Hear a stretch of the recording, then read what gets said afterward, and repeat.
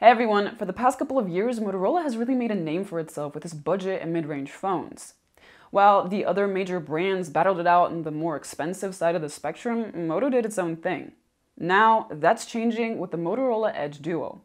The Plus version of the phone is focused on the more premium and expensive side of the market, while the vanilla Motorola Edge is focused on being a flagship killer. So, has it succeeded? I'm Andrew for GSM Arena, and this is our review of the Motorola Edge.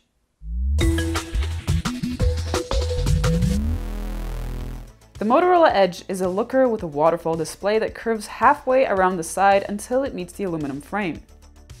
Now, for many people, curved screens have fallen out of favor due to touch input mistakes on phones in the past, so whether you like it or not depends on personal preference.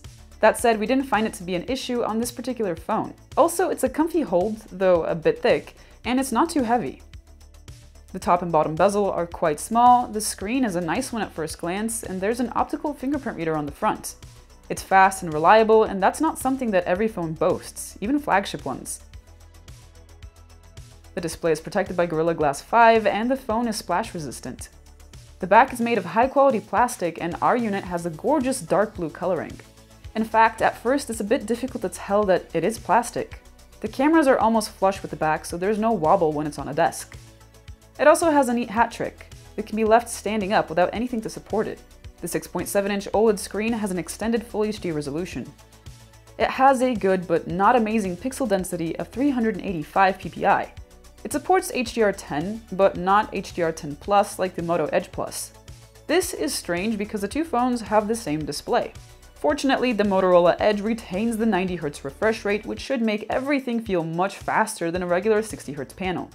It's nice to see this great feature picking up this year because it definitely adds to the overall experience.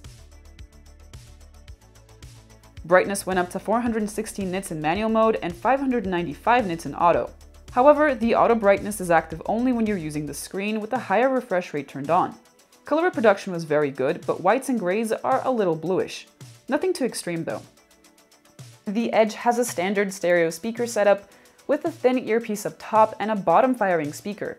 Surprisingly, next to the speaker, you'll also find a 3.5mm jack. You also have the option of an FM radio if you're using wired headphones. The stereo speakers were tuned by a company called Wave to deliver high loudness and output quality. In our test, however, they had below average loudness. And while the quality was quite good, the high sounded a bit muffled and not as crisp as the Edge Plus.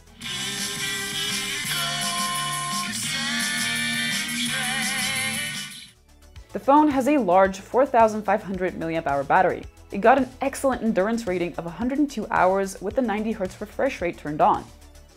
With it turned off, you got an hour or two more, but with the battery life being so good, we recommend simply enjoying the phone with a higher refresh rate. The fast charging was less impressive, and you got from 0 to 37% in half an hour.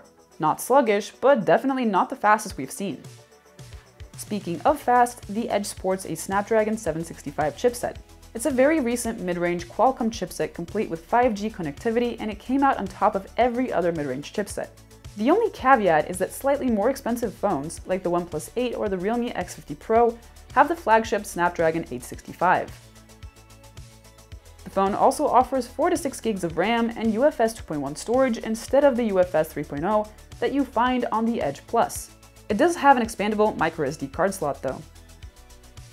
The Motorola Edge is running Android 10, and Moto's version of it is a very stock Android experience with some extra features bundled into the Moto app.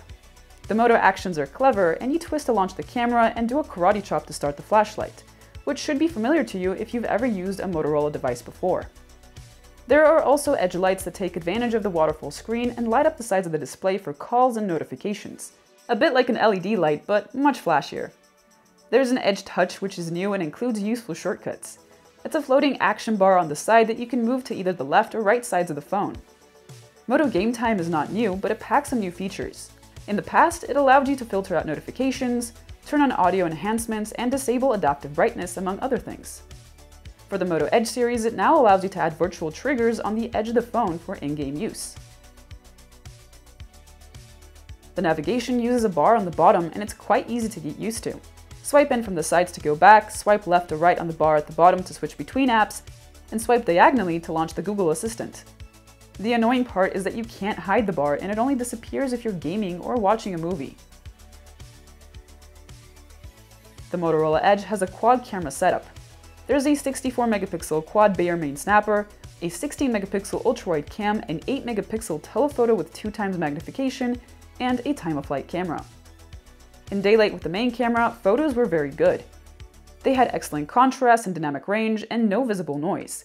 Detail was alright, though not spectacular, and colors were true to life, though a bit on the cool side. The auto HDR is triggered often during the day and it definitely boosts the dynamic range while reducing noise. There was a small loss of detail though. You can take photos in the full 64 megapixel resolution, but they're poor in detail and they look upscaled in comparison to a regular photo. With the ultra-wide, colors were a bit on the warmer side, and as a whole, we quite like them. They have enough detail, superb contrast and dynamic range, and low noise. You can also use the ultra-wide for super macro shots, and it performed pretty well here. The 8 megapixel telephoto camera upscales all of its images to 16 megapixels.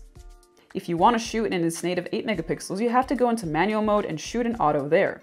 Photos shot this way have natural detail rendition, but lacked software enhancements like HDR, and the dynamic range was underwhelming. If you shoot in 16 megapixel with the telephoto camera, like Moto intended, detail takes a hit. Contrast and dynamic range are good though. The colors are nice, but are also a bit off from the other cameras. If you want to take portraits, however, the telecam saves photos in its native resolution. This, combined with the time-of-flight sensor, resulted in some of the better portraits we've seen recently. Background separation and the faux bokeh were convincing. In low light, regular photos from the main camera were uninspiring. They don't have much detail and dynamic range is low. Colors were washed out and photos were noisy. If you switch to the night vision mode, photos are much brighter and far less noisy. Blown highlights are mostly restored, colors are better, and we have more details in the shadows. In short, using the night vision mode is well recommended. If you want zoom photos at night, you should know that they're digitally zoomed and coming from the main camera, so as far as colors and dynamic range goes, it's the same situation.